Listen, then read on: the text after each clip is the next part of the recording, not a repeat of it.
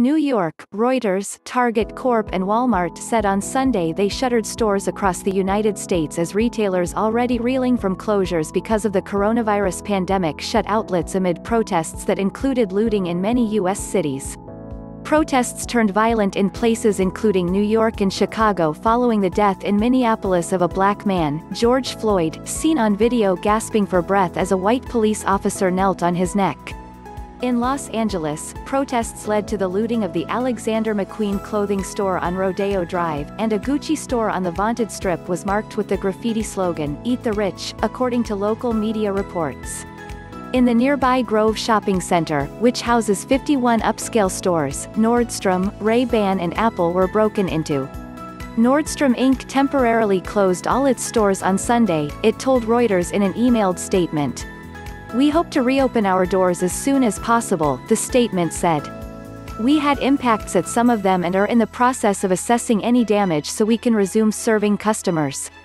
Apple Inc. said in an email statement it also had decided to keep a number of its U.S. stores closed on Sunday.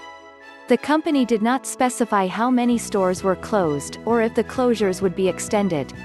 The violence was widespread, and Minnesota-based Target said it was closing or limiting hours at more than 200 stores. It did not specify how long the closures would last. The company told Reuters it was beginning to board up its Lake Street store in Minneapolis, near where Floyd was killed, for safety and to begin recovery efforts.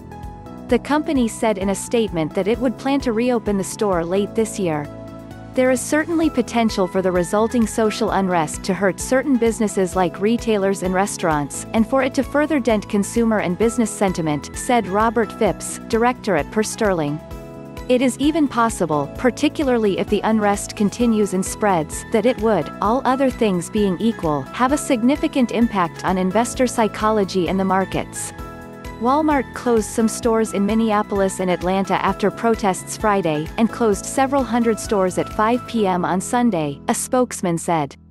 "We'll look at them each day, and at how each community is impacted and make decisions then," the spokesman said.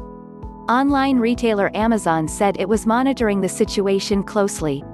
"In a handful of cities we've adjusted routes or scaled back typical delivery operations to ensure the safety of our teams," the company said in an emailed statement.